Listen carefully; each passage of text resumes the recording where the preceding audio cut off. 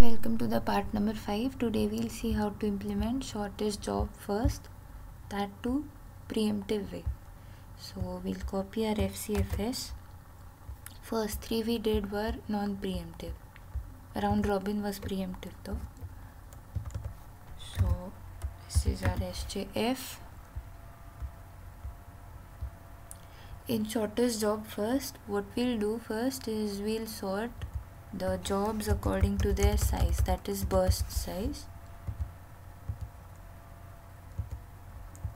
No, before that we need to sort them according to their arrival times, and if their arrival times are same,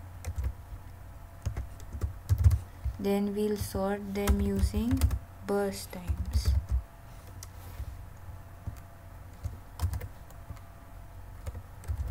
So meaning they will be size sorted according to their arrival times.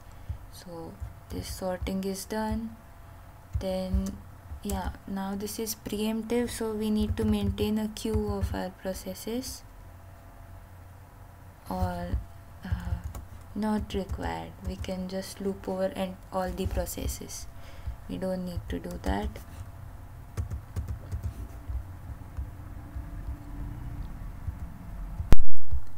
Then what we'll do, we have to go on checking the arrival times of all processes and see whether this process which is coming in currently at that particular arrival time, its size is less or not. If it is less, then it will preempt the currently executing process. So for that we need to keep a track of the maximum arrival time.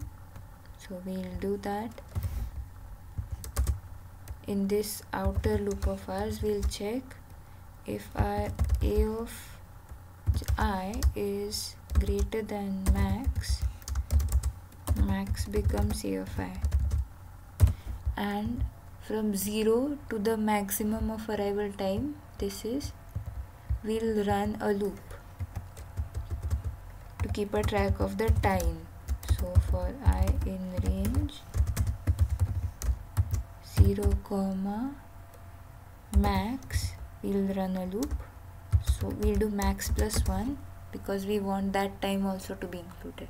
Suppose it comes in at seconds 3, we want that also to be included. So in this particular loop, now we'll keep a track of the currently executing process first. Initially there is no process executing, so we'll initialize the process ID as 0, and the size will be, let's give a bigger number for size, because we have to check for lower sizes and then preempt it. So whenever you check for minimums, you need to give a bigger number. Okay, now inside this we'll run a loop over our entire list and check whether if arrival time of, I'll rename this as J, if its arrival time is now, that is I, and its burst time, that is B of J, is less than currently executing process's burst time, then I will preempt it. So for preemption, what I'll do is the currently executing process, I'll make it to J, and current size I'll make it to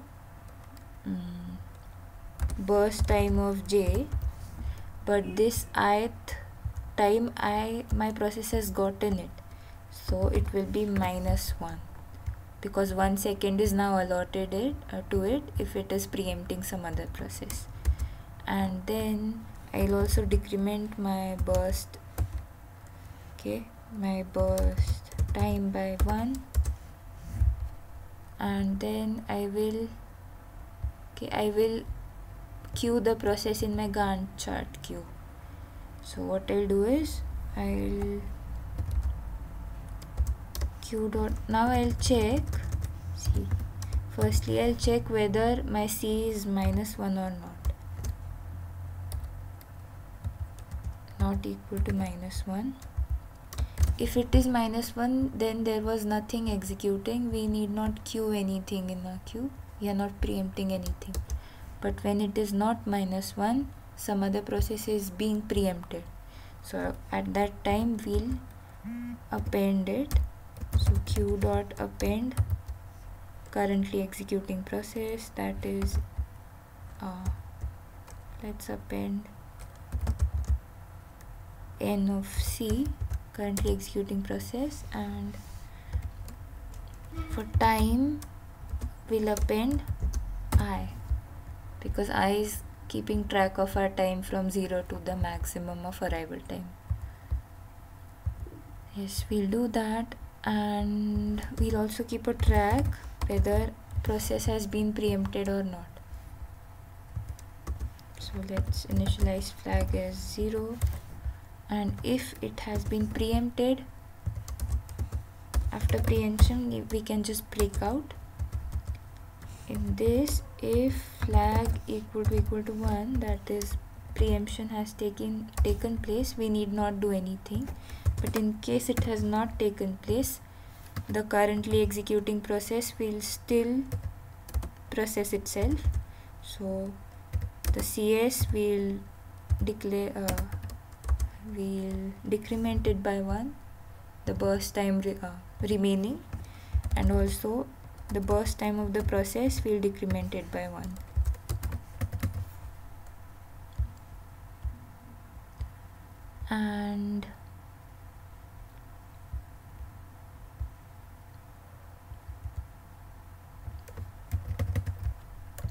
And yes, first let's just print these things and then check whether it is working or not. And print my Q and print my T, and also I'll make a dummy array. Okay, dummy arrays I'll pass it to it. So let n be p1. I'll make this first. Okay, I've made these dummy arrays to be passed to my SJF.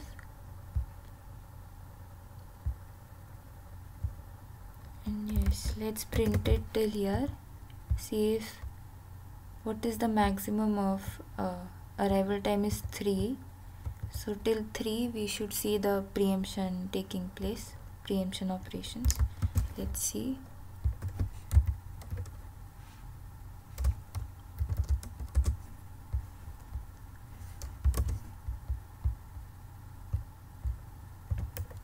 Is it correct?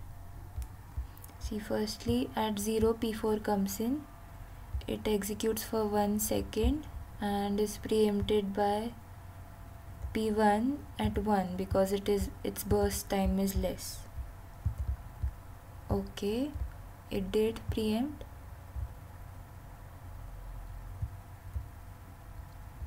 And P2 preempts P1 at arrival time 3.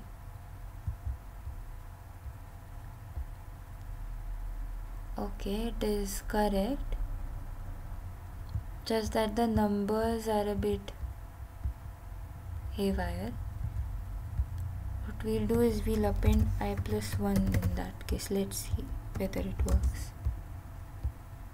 P1 executes for 1 second, P2 executes for 2 seconds, and P2 executes for 2 seconds.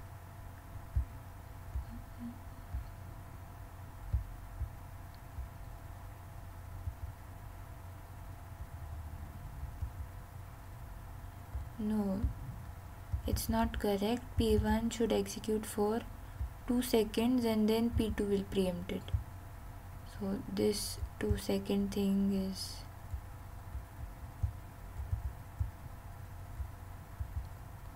a bit faulty over here. We'll correct it out. Okay, so I printed the entire log out.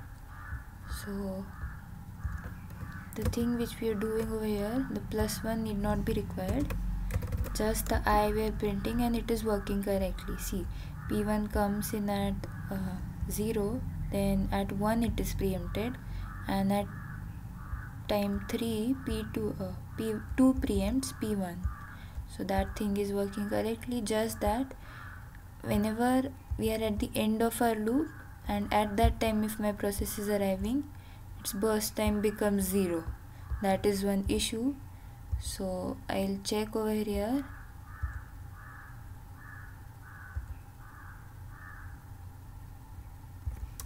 I'll employ a condition over here.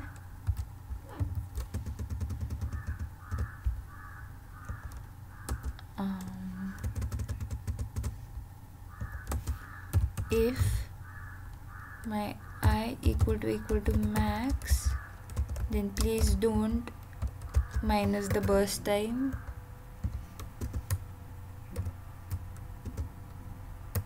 If it is not equal to, then we can minus it. Okay, now let's see. Now P2 still has been subtracted, so I'll employ a condition over here as well. I not equal to max. Oh yes, P2 is 1, so it is working. So the process which has the arrival time at the end, it won't be subtracted, it will be kept as it is, because still it needs to execute afterwards. It has just arrived. So this is our preempting logic till all arrival times have been completed. So we are going from 0 to 3, and the remaining times what we'll do, after all of this we'll sort. Okay, we'll again sort our lists based on now on their burst size. So we'll sort them again. We don't need a max now. We'll just sort them according to their arrival times and burst size. We'll sort them again. This was supposed to be greater than, really sorry.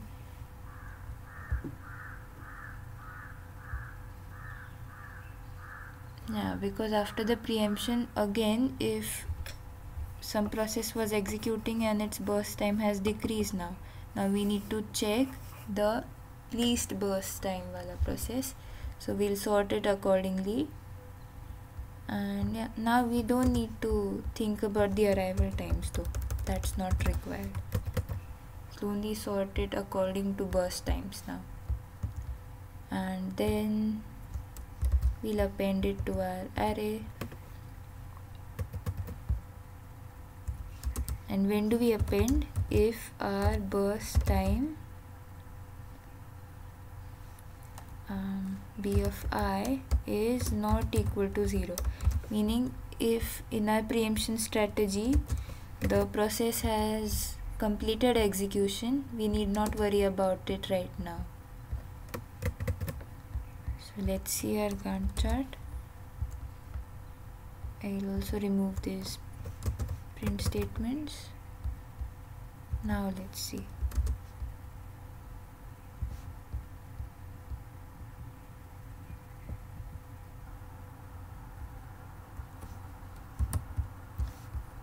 Okay,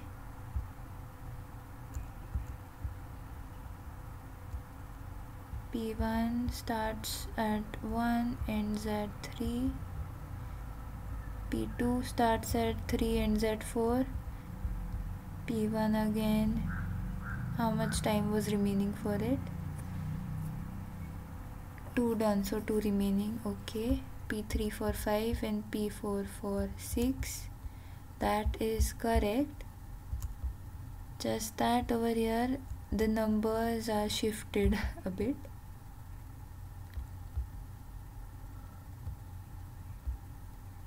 I'll try to correct this. Okay, what we'll do is we'll shift this inside this condition and then try printing a Gantt chart.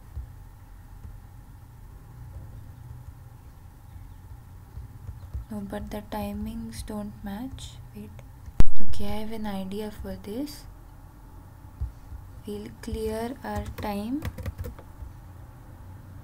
and we'll only append when it is not max.